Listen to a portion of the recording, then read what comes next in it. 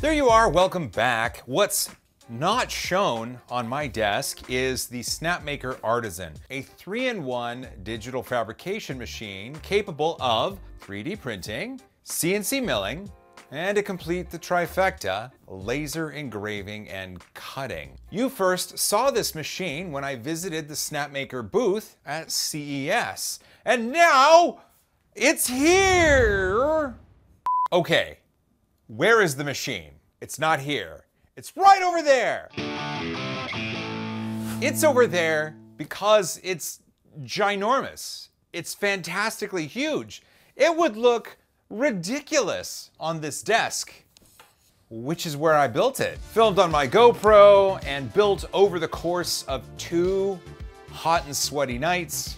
I did get the motion system together first, and on the second sweaty night, I was able to assemble the enclosure. Once done with the assembly, I was honestly quite proud of myself for getting it together, and then my pride turned to sadness because I realized that I had built this monument atop a temporary mountain. It's big! Never deterred, I was able to take apart some wires and move the machine over to that big table over there, and that is its forever home. All right, let's talk specs because it is a 3-in-1 machine, and that 3-in-1 functionality happens within a 400mm cubed work area, and that is supported by a 7-inch touchscreen that controls it all. The 3 different tool heads slide into place and then a lever secures them. The 3 different work surfaces slot into place and then a lever secures them as well. Levers are cool. The machine is 3-in-1, and the first of the 3 that I want to talk about is 3D printing. Of course, this is the work surface for 3D printing, otherwise known as the print bed. And it does have a 400 by 400 outer zone, but take a look at the inside. That line denotes an inner zone of 260 by 260. So it's a 2-zone heated build plate. And with Snapmaker, it's 110C it can get to in the 260 by 260 zone. Outside of that, the larger zone can get up to 80C. What's kind of cool though, their slicing software, Luban, when slicing a model, if it fits within that 260 by 260 millimeter center area, it just won't heat the external area, saving you a few pennies. The print bed has also got a little feature to it. It's double-sided, so these clips hold it in and these pressure clips back here. This side is textured PEI that you get to print on. Let's say you want yourself a smooth, glassy finish. That's where the other side comes in handy. There we go. So now it's shiny. So this is then the smooth glass surface. So when 3D printing, you have both options. The 3D printing tool head is dual extrusion, and there they are right there. Each one of these is going to get to 300C, and each one of these can raise out of the way of the other. So if this is the active tool head, this one will raise up just a little bit out of the way, so it's always the one closest to the printing surface. Each one of these is 0.4mm brass, but you do have the option of buying 0.2, 0.6, 0.8 brass nozzles or a 0.4mm hardened steel nozzles. Another feature that these offer is they are quick release. So you've got the heating element, the thermistor, the cooling, everything right there, and then it just slots right back in. Just like that. Awesome.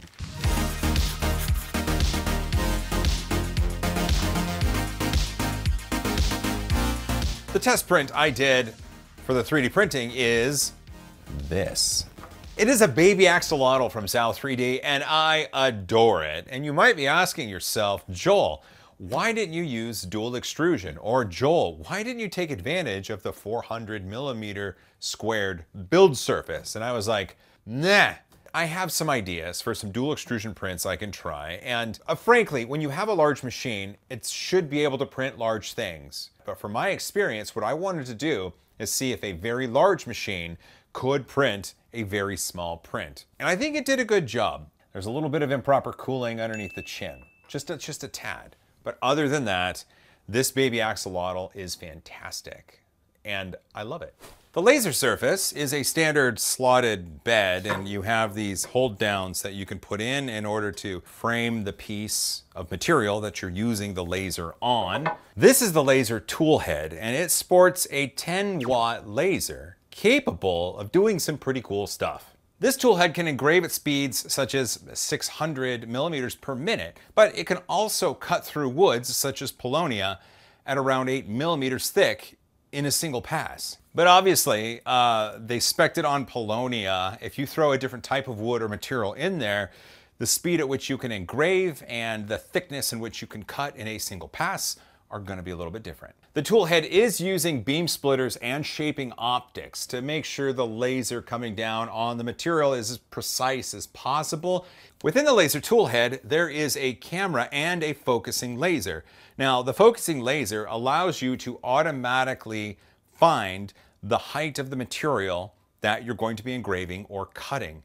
There's also a camera in there. So in Luban's software, you can have it take a picture and then it translates what's on here digitally so that you can properly place your artwork and have it cut or engrave in the right spot. You may be asking yourself, Joel, what did you laser? Well, I'm not as versed within laser cutting and laser etching. I have limited experience in that, but I'm hoping to get more because it's an exciting part of digital fabrication that I really, really want to learn. And so what I did was laser myself a Joel bot. So I had it here, and this was up above, and it went pew, pew, pew, pew, pew, pew, pew, and it made that Joel bot. But I mean, look at that. That looks good. That is a fantastic etch. I think it's basswood that is. They did have an example model that had some more detail, but I was like, I really wanted this, and so I made this. And I'm really happy I did because it makes me smile. Last and certainly not least is the CNC milling and CNC cutting parts of the 3-in-1. And unfortunately, I don't have it right here because it's on the machine. So let me take you to the machine and let's go take a look at the CNC function.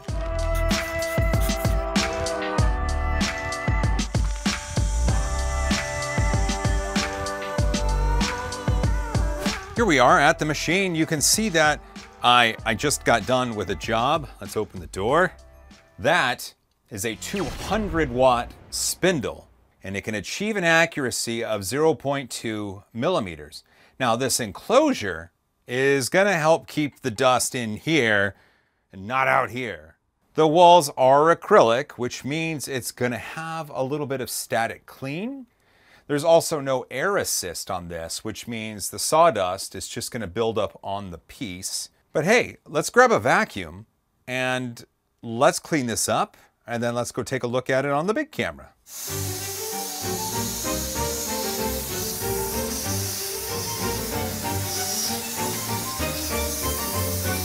Well, there we go. Sorry if that vacuum was a little loud. So this is the 200-watt spindle, like I said, capable of 0.2 millimeter accuracy. Here's the piece. This has these nice hold downs here, holding it down. And then it is an example piece that Snapmaker included. So let's get it off. Let's get it off this and actually see what it is.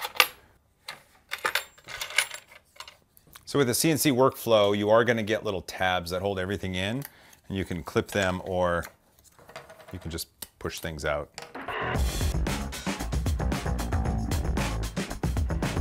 One of these days, I'll find out what exactly this is supposed to be. It might even be on screen right here. But I did put together this wooden ball, and it looks like it has a stand. These I'm not quite sure what these do. There we go. I made a mess and I figured it out. It's a little spinny thing. Victory! Well, there we go. That is my first look, or my first use of the Snapmaker Artisan 3-in-1. 3D printing, CNC milling, laser engraving and etching. I love that I get to play with each of these things, and in the future I have this really cool idea for a project that's going to utilize all three. I don't want to spoil it, but it should be fun, and it would be something nice. It's just going to be something nice. I also have a large printer project planned with this, and so I'll bring that to you as well. But as far as a first look and a first use of the machine, I'm quite satisfied with it. I'm excited to do more 3D printing, obviously, but I'm excited now to have a machine that also lets me learn more about CNC milling and cutting, and also lets me learn more about laser engraving and cutting too. That's kind of exciting. So if you have a Snapmaker, let me know. If you have ideas for CNC milling or laser engraving, please let me know in the comments. I'd love to hear about it. I'm excited to bring you more about this. If you have specific questions, also maybe leave them down there. I might be able to answer them. Snapmaker might be watching this. Maybe they can answer it. I'll put a link in the description where you can find more information about it. But because you made it this far, you're awesome. Don't forget to hug each other more. Fight for a cause you believe in. And 3-in-1 all the things. And as always, high five.